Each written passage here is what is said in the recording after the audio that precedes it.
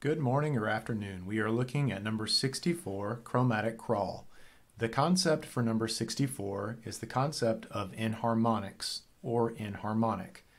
That just means that there are two notes that have the same name.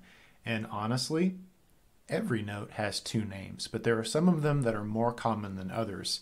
The one that you're probably most familiar with is C sharp and D flat. C sharp and D flat are the exact same pitch, they're the exact same note. They're just written differently depending on what key the music is in. So normally, if you're in a flat key, it will be written as a D flat, and if you're a sharp key, it'll be written as a C sharp.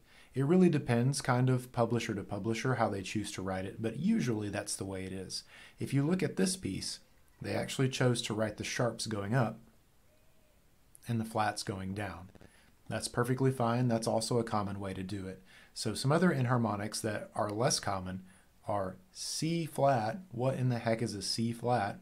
C flat is the same as a B natural, because if you go to a B flat and you go up a half step, it's a B.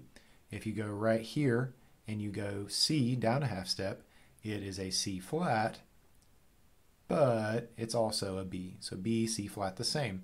And here, E, F flat are the same. F flat just sounds wrong to say, but it is the same note as E natural. And then right here, F sharp and G flat. That's a common enharmonic that you probably have seen or heard before, maybe in Jeopardy! So that's all there really is to this tune.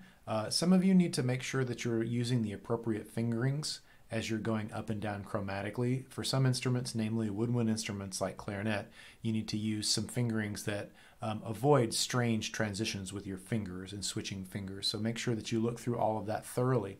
And that's all there is to this one. So make sure that you understand the concept of enharmonics well enough to be able to explain it to someone else.